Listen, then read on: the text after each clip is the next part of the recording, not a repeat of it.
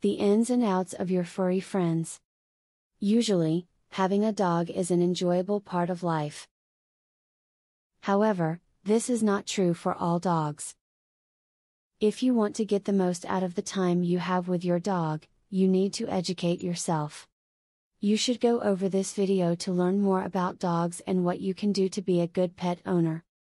If your dog gets lost, it is very unlikely that you will see him again unless he has proper identification. Tags can come off, so the best option is a microchip. It is quick to put in your dog, and it causes minimal discomfort. Simply register the chip ID after it is put in, and your pet will always have his identification with him. If you are in the market for a new puppy, make sure you will have enough time to devote to his training. On average, you need to take a young dog outside to do his business 8 times a day, and that can take a lot away from your schedule. Training takes more time and patience than most people realize. If your dog has fleas, and they fall off his coat onto your floor, vacuum them up. However, remember that fleas are pretty good escape artists, so you need to throw out the bag immediately after you are finished.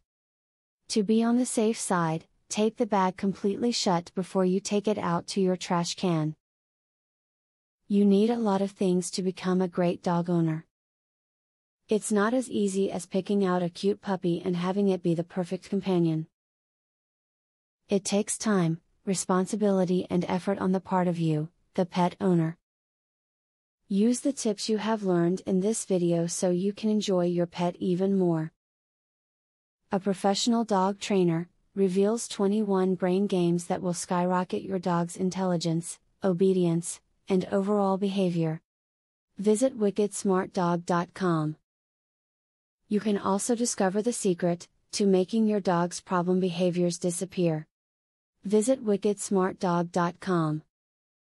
Or, do you want to learn how to teach your dog to play the piano? How amazing would that be? Please visit wickedsmartdog.com to learn this and more.